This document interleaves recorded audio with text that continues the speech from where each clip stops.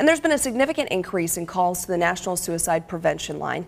Nationally, calls are up 65%. And there's a call center in Iowa, and officials there say they've had a 21% spike in calls.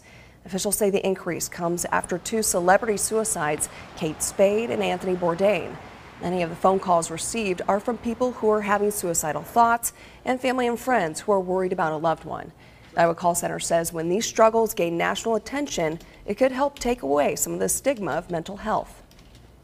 People are realizing even these celebrities who look like they have everything going for them really are struggling in their own personal lives, and they feel a little more comfortable reaching out. And it also shows what happens when you don't reach out for help, that things can be real disastrous.